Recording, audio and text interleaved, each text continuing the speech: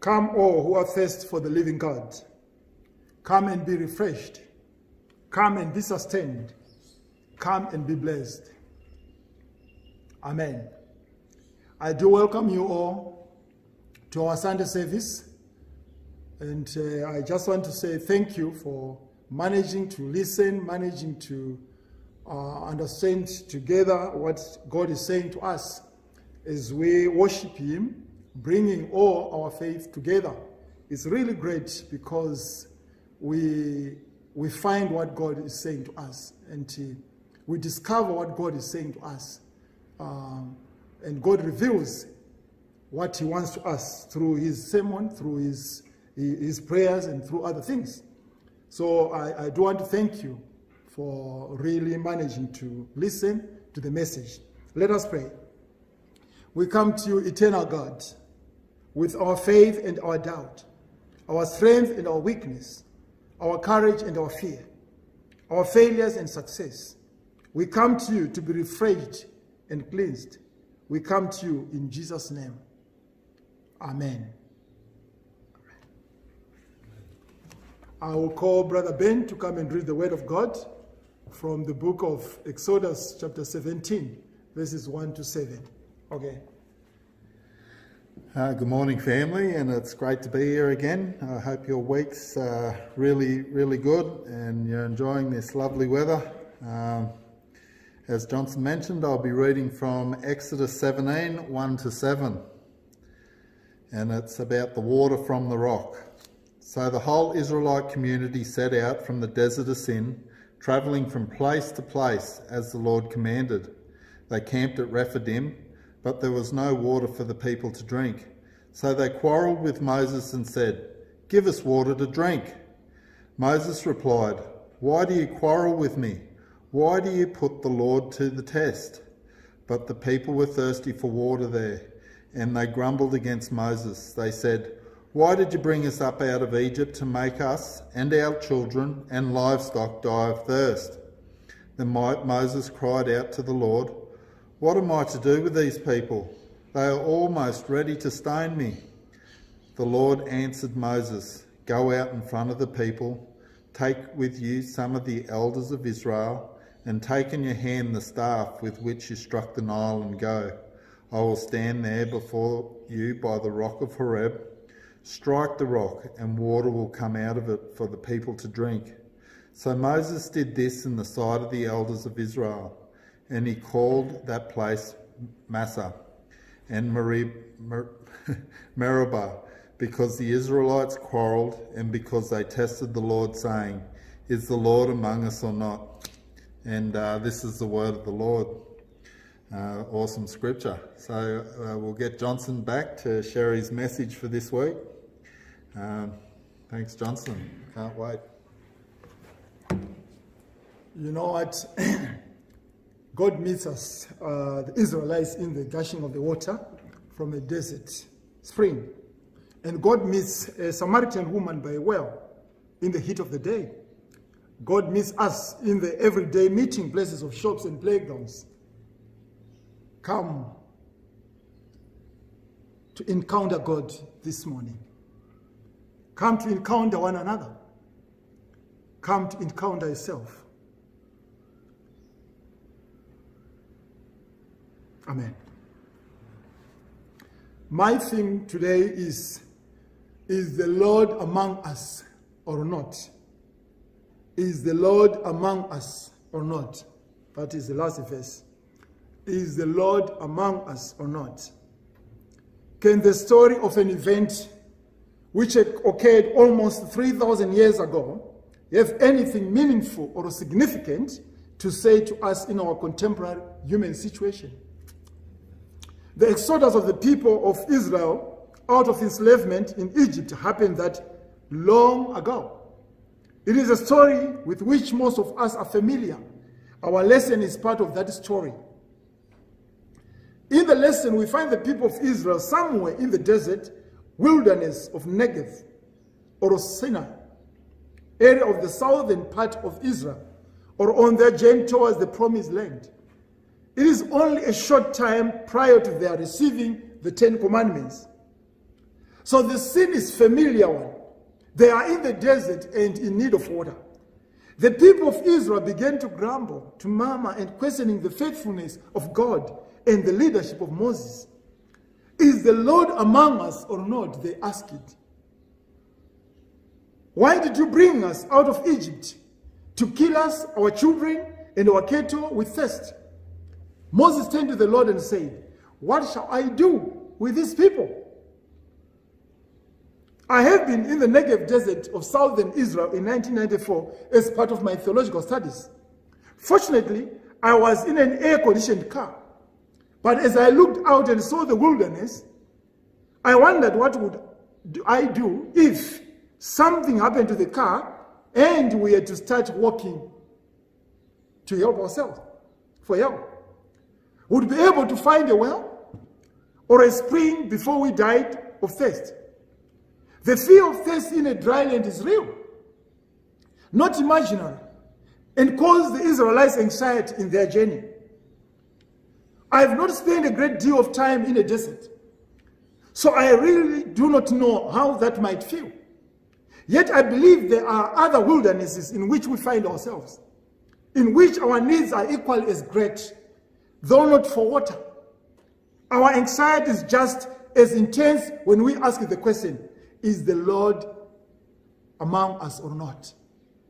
Is the Lord among us or not? Whatever the wilderness, whether it be a literal jungle or a desert, or an emotional, financial, mental, religious or relational wilderness, in the midst of those experiences, one of the things we learn is that life is a precocious event. It does not always stay the same. There are crises in it. So before we evaluate the wilderness behavior too harshly, consider what it's like for you in your own wilderness. What is it like to be discouraged and depressed? What is it like to have a dream dashed to pieces on the rocks of disappointment? What is it like to have your hopes raised high only to plummet into the depths of despair? To be misunderstood by friends and family. To be blamed for something you didn't do by your teacher at school or your boss at work. Does it ever seem like no matter how hard you try to adjust to a new situation, the same problems arise and the same mistakes persist? How do you handle times of doubt and drought, spiritual dryness and thirst? How do you cope with the complaints of other wilderness travelers and being blamed then for their own dusty spirits and depleted energy? Is the Lord in your place or not? Many times I've heard persons in mental anguish or illness describe their wilderness. Others in terminal illness speak of how they feel, bewildered by what is going on. Not knowing where they are going, what is going to happen to them, or to whom they might turn, they've asked, is the Lord among us? Grief is lonely, and deep depression is frightening, and we wonder, is the Lord among us? So the question arising from the ancient experience of the Exodus is still contemporary concern. In the human condition in which we find ourselves, we want to know, is the Lord among us or not? You know, of course, as a preacher of the faith, what my answer is going to be. It is going to be the same as Moses. God is faithful. In the midst of this chaos, God is there. At times, the path which we had led us into the wilderness is the path we have chosen ourselves. And at times, it is the path someone else has chosen for us. We have been unwilling to follow. In any case, the net result is the same. We find ourselves in the midst of the wilderness, asking in bewilderment, is the Lord among us or not? So a member of our church shared with me his story of putting up all his resources to join a partnership with another man he didn't trust. It turned out that the man was dishonest. He had, in fact, put them in a position in which they lost all of their resources and had more debt than they could ever repay. So the dishonest man left the town. My friend shared with me some of the emotions he felt in the tangle of finances, not knowing which way to turn or where to go. He prayed more than he had ever prayed in his whole life, wondering, is the Lord among us or not? That was the question. Another person shared the experience of wilderness relationship. She had been vulnerable and had become involved with another person who had not treated her with the same devotion that she had committed to the relationship. Lot of fighting in the house. Lot of fighting in the relationship. In the entanglement of emotions, she was wondering, how do I get out of this wilderness? Can the Lord help? First, let us consider why we ask the question. I believe we do so for two reasons.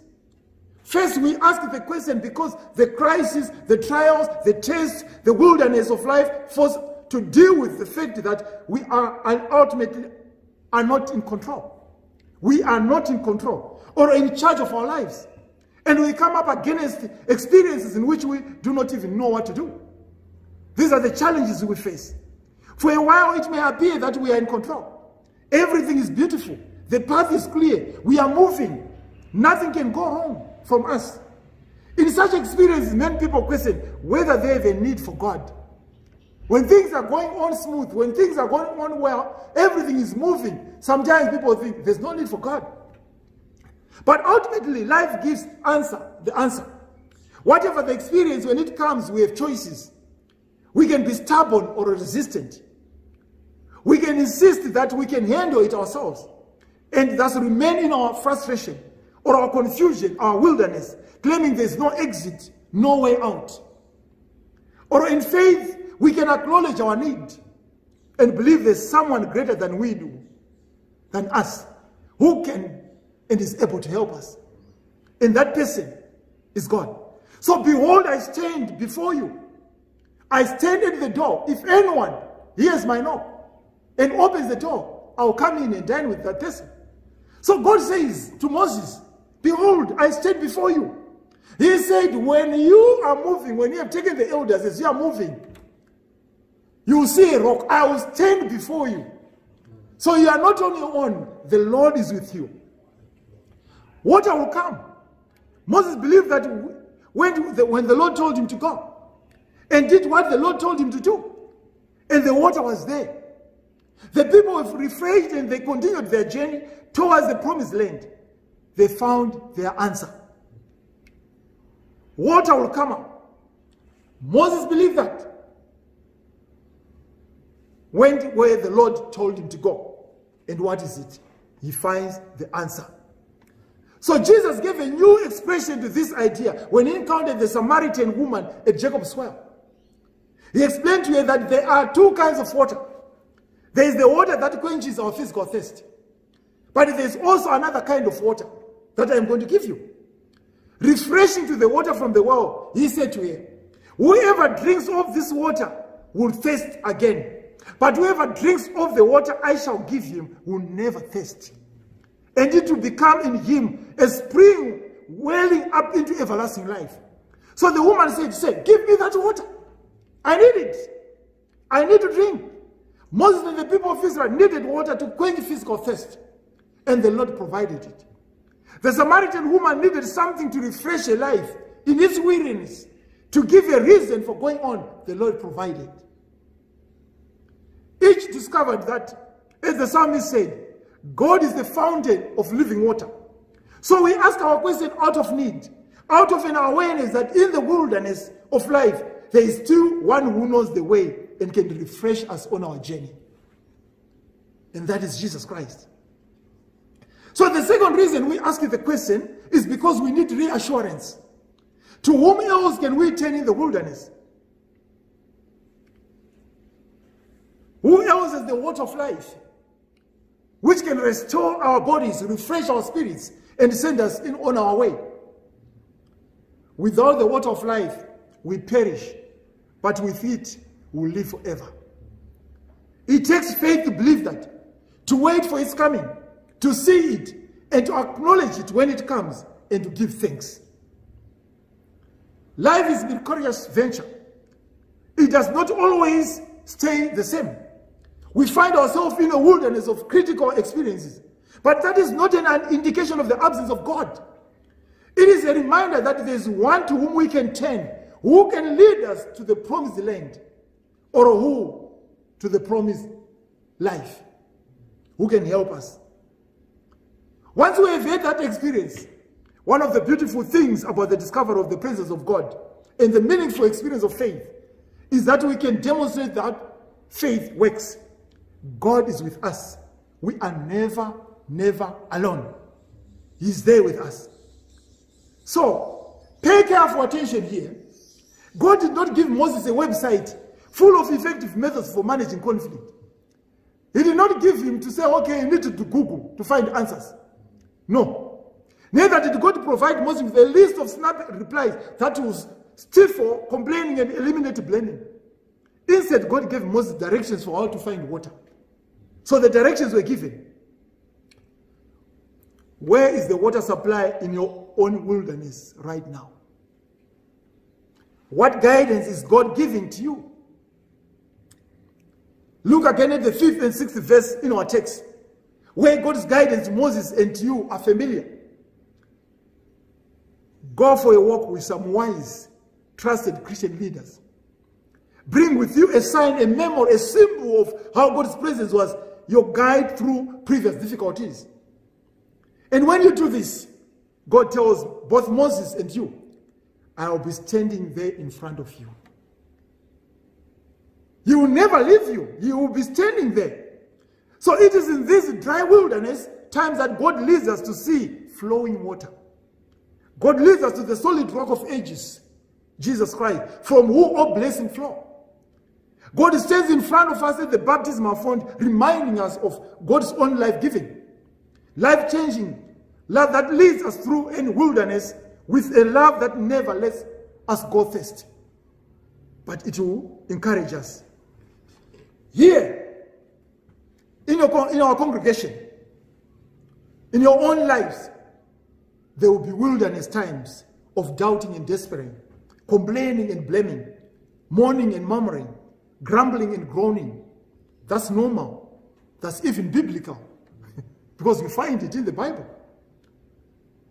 As the Hebrews did, you often lose sight of God's presence with you and God's promise to you and for you. You will search desperately for the quick fix for your most recent and troublesome problems. You don't need to do that. There is someone who is there to help you. That too is normal and biblical. In fact, Moses gave names to the very place where this happened.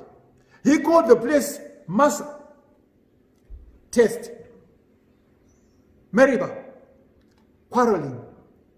Because the Israelites quarreled and tested the Lord, saying, is the Lord in this place or not? On verse 7. So he gave those names. So, is the Lord in this place? Is the Lord in your place or not? If people beg and blame, does that mean God is not there? If there's a pain and despair, hunger and thirst, does that mean that God is absent? If there's violence and oppression, or disease and depression, does that mean that God does not care? Is the Lord in this place or not? Grief is lonely. Depression is heavy.